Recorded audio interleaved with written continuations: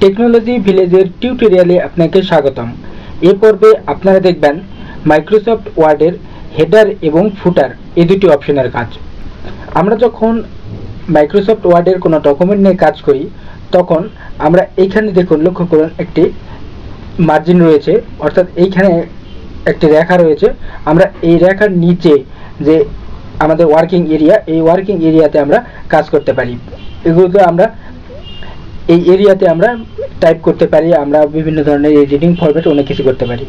কিন্তু আমরা যদি চিন্তা করি যে এই লাইনের উপরে আমরা কোনো কিছু লিখব, তাহলে দেখুন এখানে আমি ক্লিক করছি কিন্তু আমার এখানে কার্সরটা আসছে না। আমরা জানি যে কার্সর যেখানে থাকে সাধারণত সেই জায়গাতে আপনারা কম্পোজ করতে পারি, টাইপ করতে পারি এবং কাজ করতে পারি, কিন্তু এইখানে যেহেতু আমরা কার্সর আনতে পারছি না সেই কারণে আমরা এখানে কাজও করতে পারবো না। এখন আপনাকে দেখাবো রেখার উপরে আপনি কিভাবে কোনো কাজ করবেন অথবা কোনো কিছু টাইপ করবেন। এটি করার জন্য আমাদের হেডার এবং ফুটার অপশনগুলি নিয়ে কাজ করতে হবে। এখানে দেখুন ইনসার্ট ট্যাবের অন্তর্গত হেডার অ্যান্ড ফুটার যে সেকশন রয়েছে, এখানে একটি বাটন রয়েছে, এই বাটনের নাম হচ্ছে হেডার বাটন। এই বাটনে যদি আমরা ক্লিক করি তাহলে দেখুন একটি ড্রপ ডাউন লিস্ট আসছে। এইখানে প্রথমে একটি ব্ল্যাঙ্ক লেখা রয়েছে এবং এই ব্ল্যাঙ্ক যে অপশন রয়েছে এটি সাধারণত ক্লিক করলে আমরা হচ্ছে ব্ল্যাঙ্ক অপশন পাবো। তাছাড়াও এইখানে বিভিন্ন ধরনের ডিজাইন দেওয়া রয়েছে, আমরা ইচ্ছা করলে এখান থেকে যে কোনো ডিজাইন নিতে পারি। আমরা এই ব্ল্যাঙ্ক যে অপশনটা রয়েছে আমরা এই ব্ল্যাঙ্ক হেডারে ক্লিক করলাম, তাহলে দেখুন আমাদের এই রেখা ছিল, এই রেখার উপরে দেখুন আমাদের একটা টাইপ টেক্সট কথা চলে এসেছে। এখন যদি আমরা কোনো কিছু টাইপ করি তাহলে দেখুন এই জায়গায় আমাদের টাইপ হচ্ছে। তারপরে আমরা যদি এই নিচে যদি আবার আমরা কাজ করতে চাই, নিচে কাজ করার জন্য তাহলে এইখান থেকে আমরা এই যে ক্লোজ হেডার অ্যান্ড ফুটার এটাতে ক্লিক করলাম। ক্লিক করার পরে দেখুন এই জায়গায় আমাদের কার্সর চলে এসেছে। আমরা ইচ্ছা করলে এখন এইখানে টাইপ করতে পারবো।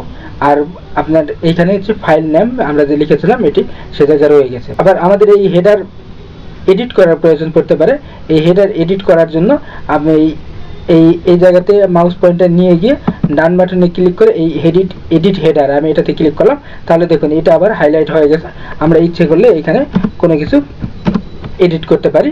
ওটি আমাদের এডিট শেষ হয়ে গেলে আমরা এখানে আবার ক্লিক করে এটি ক্লোজ করে দিলাম। এখন আমরা দেখব ফুটার অপশনের কাজ।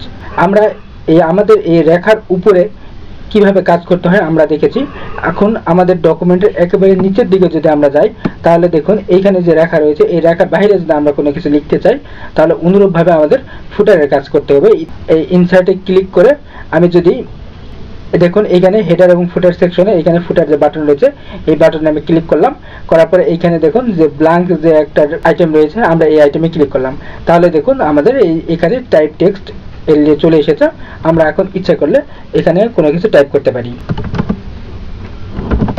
তারপরে আমাদের এটার কাজ যদি শেষ হয়ে যায় তাহলে আমরা এখানে আবার ক্লোজ হেডার অ্যান্ড ফুটার এটাতে ক্লিক করলাম, তাহলে দেখুন আমরা নিচের দিকে আসি,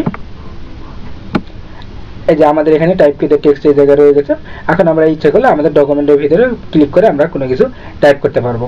ইতিপূর্বে আমরা হেডার যেভাবে এডিট করেছি অন্যভাবে এটাতেও আমরা এই ডান বাটনে ক্লিক করে এডিট ফুটারে ক্লিক করে আমরা এটি এডিট করতে পারবো।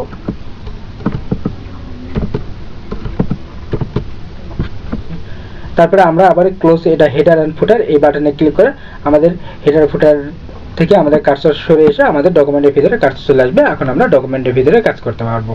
আমরা হেডার এবং ফুটার ইনসার্ট করা শিখেছি। এখন আমরা দেখব কিভাবে হেডার এবং ফুটার উঠাই দিতে হয়। আমরা যে এইখানে হেডারে যে ফাইল নাম লিখেছি আমরা এটি উঠাই দেব। এটি উঠানোর জন্য এইখানে ইনসার্ট ট্যাবের যে হেডার এবং ফুটার যে সেকশন রয়েছে এইখানে হেডার বাটনে আমরা ক্লিক করলাম।